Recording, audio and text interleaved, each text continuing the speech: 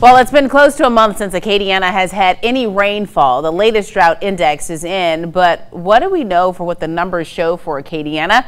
Just how severe is our drought situation? That's tonight's good question for Storm Track 15 meteorologist Michael Crowley.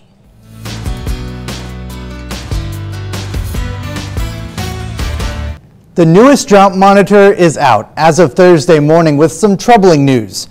Our drought is getting worse, and we haven't seen rain in Acadiana in roughly 29 days, and that number is only growing.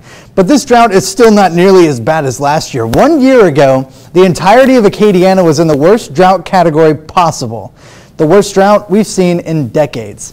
So let's compare that to now. It's a noticeable improvement, don't get me wrong. A rainy August paired with Hurricane Francine have really helped us out. But as I said, it's only going to get worse before it gets better.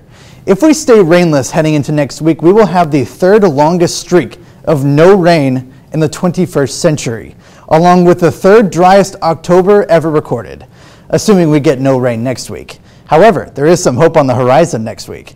The Climate Prediction Center is forecasting we have slightly above average rain chances to close out the month, albeit this is only slightly above average, but there is some hope.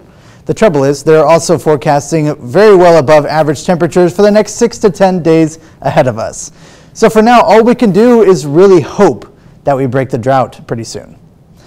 Now, if you want to have a good question of your own answered here on News 15, scan this QR code that you're seeing on your screen right now. That will send you over to my email, which is mcrowley@kadn.com. And I'll answer all the good questions you have for me there, and you can see it right here on News 15.